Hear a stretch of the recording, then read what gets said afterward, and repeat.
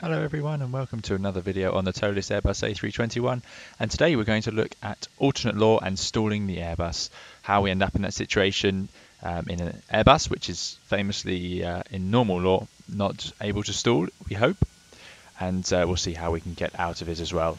I am a real-world Airbus pilot, so I'll be using that to hopefully give you some extra context to your home simulations, but this is not for any real-world use. There are some limitations in the simulator and so on that we will see. So let's get started. So we are back here in northern Italy, having just taken off from Milan Linate Airport, and I just like to use this area to demonstrate it. We've got some relatively nice scenery in front of us here.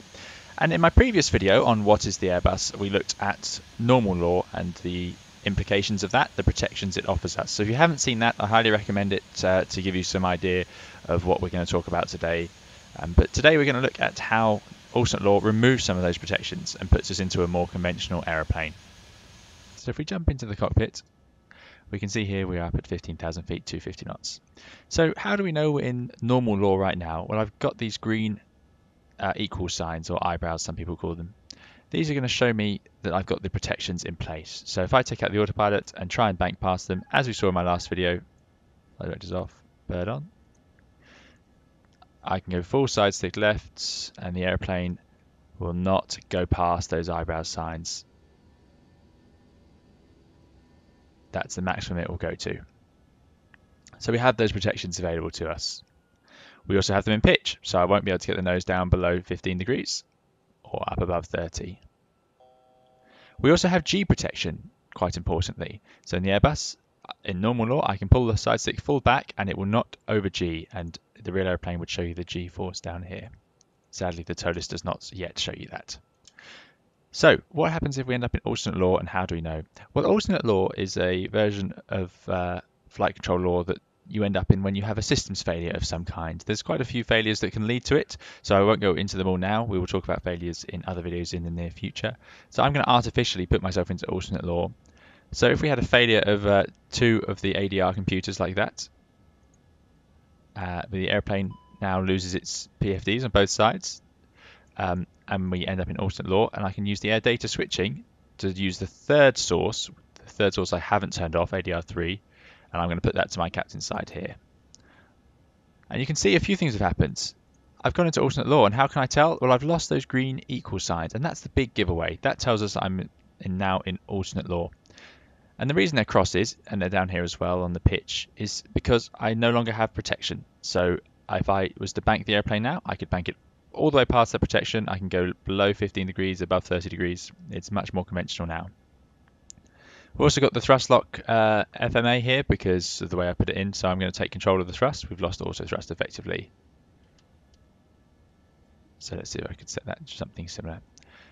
I won't run through the ECAM, but we can see here flight control alternate law protections lost. It does tell me the protections have been lost. 320 knots is a maximum speed. Do not use the speed brake. I'm not entirely sure why it's saying that actually. That's interesting. But there we go. So I'm just going to clear that through, and if we look on the status page, alternate law, when landing gear lever down, direct law, we'll talk about that later as well. So what's different now? Well, as I said, we've lost those protections in the bank and pitch primarily. So if I was to just move the airplane like this, you'll see straight away I can go past the 67 degrees bank limit. I can't over G the airplane though. So still I can pull full up and it will do 2.5 G, and I can go full nose down and it will do minus 1 G. That's with the flaps up, so in clean configuration. Slightly different limits, 2G to 0G if you are with the flaps out.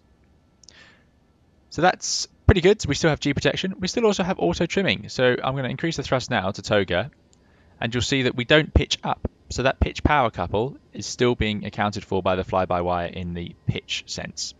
So in alternate law, the side stick in pitch still is only commanding a G force. And as I said, if you're not sure what I'm talking about there, if you go to my normal law video, I discuss that in a bit more detail.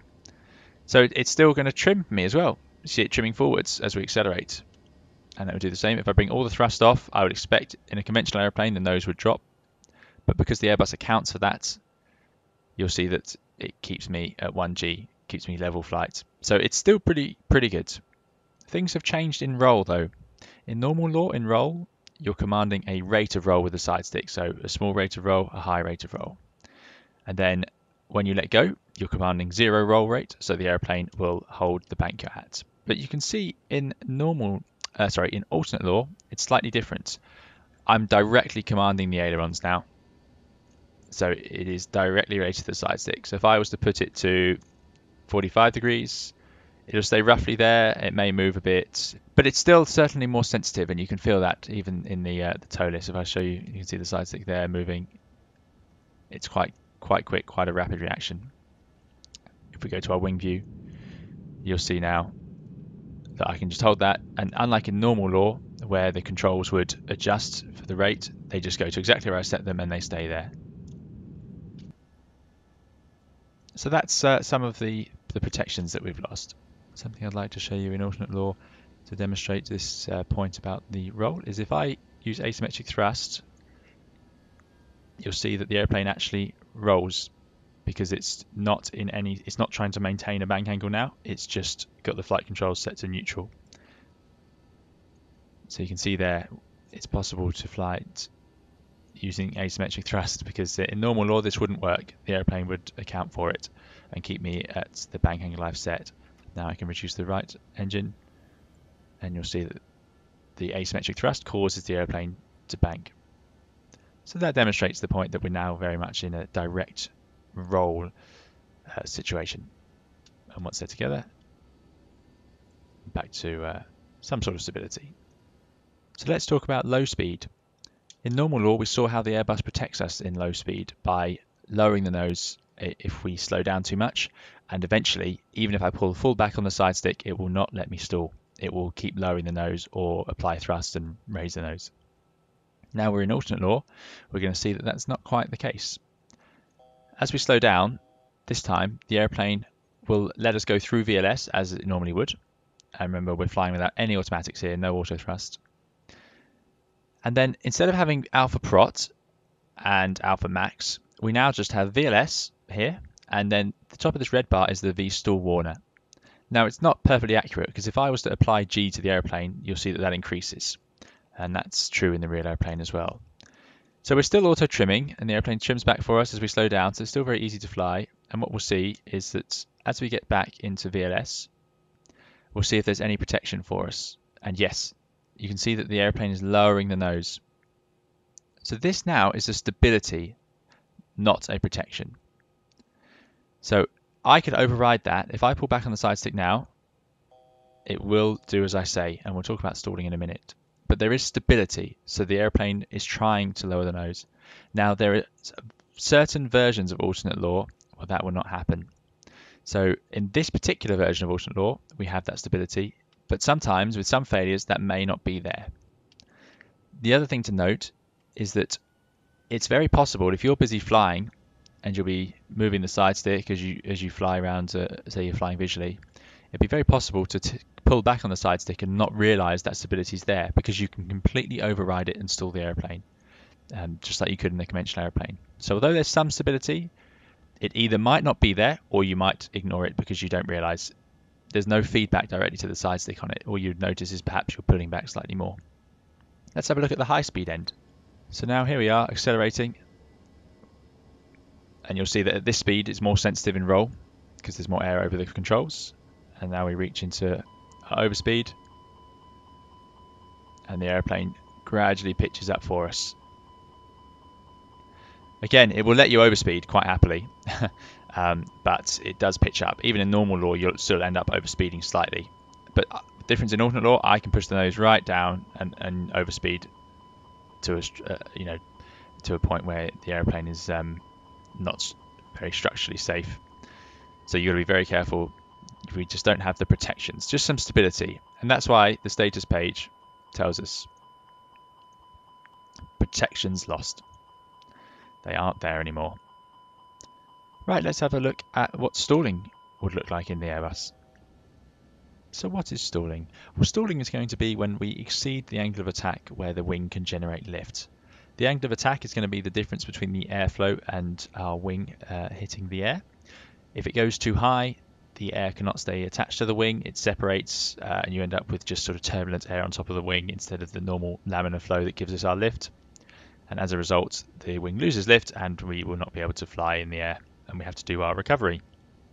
We're pretty used on the Airbus to having normal law protections, so stalling is not something that the Airbus is famous for doing, but it is entirely possible, and in alternate law it's very important that you're aware of the risks of ending up in a stall situation and what you might do about it.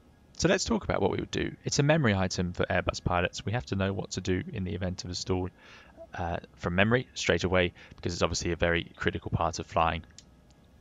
So the first thing we're going to do if we end up in a stall is, well, we need to be able to recognize it, and we need to announce that we've recognized it. So if you hear the stall warner going, or if you sense other things like buffet, that sort of thing, buffet would be that turbulent air hitting the tailplane, things like that, then you're going to say, stall, I have control.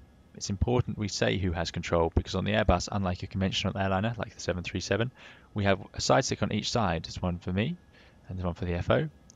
And if we were to not realize that the other person was making an input, the Airbus actually adds them. So if this side stick was full forward and this side stick was full back, the net result would be 0 and the plane would carry on with 1G, as we've seen before. So very important that we acknowledge that we are going to take over. Next, we are going to lower the nose, and that's the main part of recovering from the stall in an Airbus. We need to lower the nose to reduce the angle of attack and keep the airplane flying.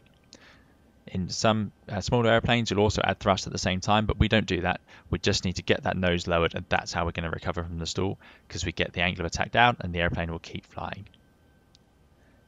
If you can't get the nose down, which could be because of a malfunction of trim or the thrust is too high, things like that, well, maybe you need to reduce the thrust to help get that nose down. But you can use full nose down side stick if you have to, but it's unlikely in this situation, which we'll see today. Once you've done that, you're going to get the wings to level, because it's best for the recovery if we have our wings level. If you're in a turn, that increases the angle of attack and makes things more difficult for recovery. So we've done two things basically. We've said stall, I have control, and we've lowered the nose, maybe leveled the wings.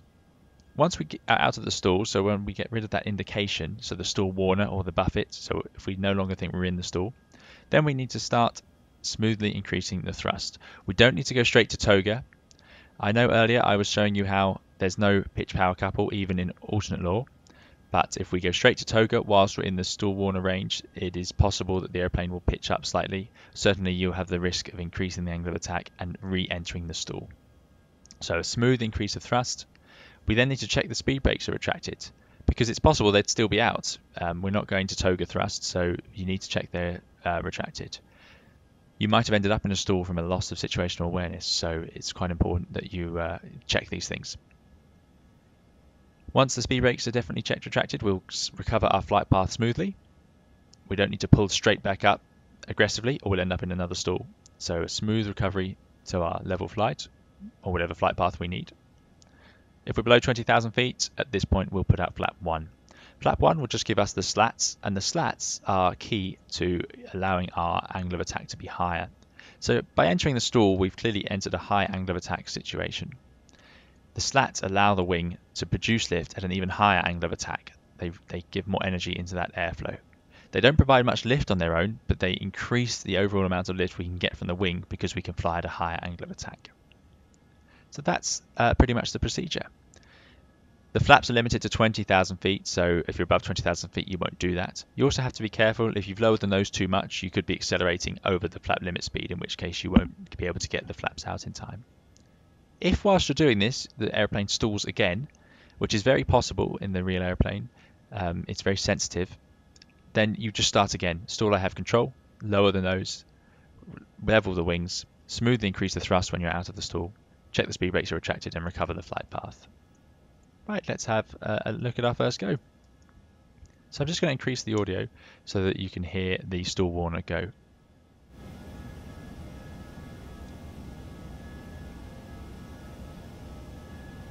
So I'm reducing the thrust to idle. Then I'm back at idle. I'm going to bring up the ND so you can just see what I'm commanding there. Put that over there. Now, the airplane's going to pitch down, so I'm now starting to pull back on the side stick as if we've lost situational awareness. And I have to keep putting back slightly just to keep the nose from dropping, because we saw that stability earlier that will actually lower the nose for us. So I keep putting back, keep putting back. Angle of attack's increasing. I'm now past 7.5 degrees angle of attack. You can see that on the PFD. And eventually we will get stall warner. So stall, I have control. Lower the nose. Wings are level, slowly increasing the thrust now. Not putting back too early. Starting to raise the nose. Speed brakes are retracted. Below 20,000 feet, flaps to 1.